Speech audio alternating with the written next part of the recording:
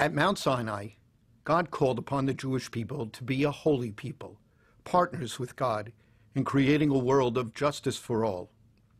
In Parashat Softim, which means judges, they're now on the banks of the Jordan, almost at the promised land, when God tells the Israelites to appoint judges and police officers so they can begin to administer this justice.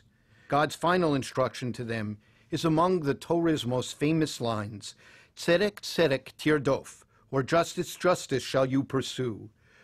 Why justice, justice shall you pursue? The second justice must have some meaning. Some say justice is repeated for emphasis, to teach that pursuing justice is among the most important things a person can do. Others say that it's repeated to teach that we must be just in the way we go about our pursuit of justice. Here in Softim, we learn about 5 kinds of justice. First, God gives the Israelites a lengthy list of instructions about what they can and cannot do when they worship. They can't plant a tree or build a monument near God's altar, and they aren't allowed to sacrifice any animal that has a blemish. Above all, they're warned not to worship idols or intentionally break God's law because the punishment is death.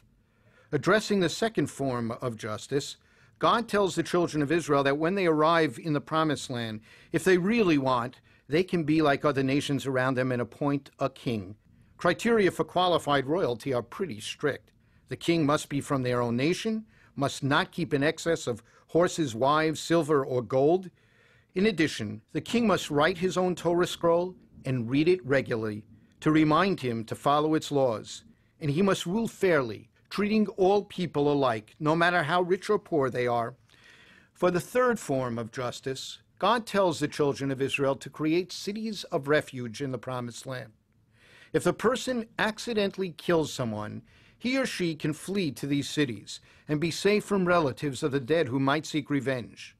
But if someone intentionally commits murder and tries to escape into the city of refuge, the elders of that city are to send him or her directly into the hands of the vengeful family. Carrying on with the theme of crime, the fourth part of Parashat Softim covers witnesses and testimony. In order for testimony to be valid, not one, but 2 witnesses must give the exact same testimony. If it is discovered that 2 witnesses got together to make up false testimony, the Torah says to rid the city of that evil, in this case to kick out the false witnesses. In another famous line, the Israelites are told not to have compassion for them, a life for a life, an eye for an eye, and so on, to scare the daylights out of others who might have been considering providing false testimony of their own. The fifth and final form of justice is about the rules of warfare. God tries to comfort the Israelites, telling them not to be fearful or faint-hearted when they go out to war, even outnumbered by their enemies. Easier said than done. But officers were also to protect the lives of soldiers who had a lot to lose or a lot of living left to do, by telling their armies, whoever has built a new house but hasn't lived in it yet, go home. Whoever has planted a vineyard and hasn't picked the fruit yet, you go home. And whoever is engaged to a woman but hasn't married her yet, you can go home too.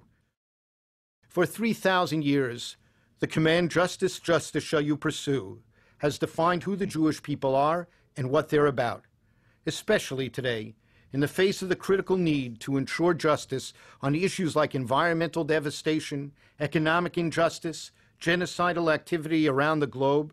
This call warns us.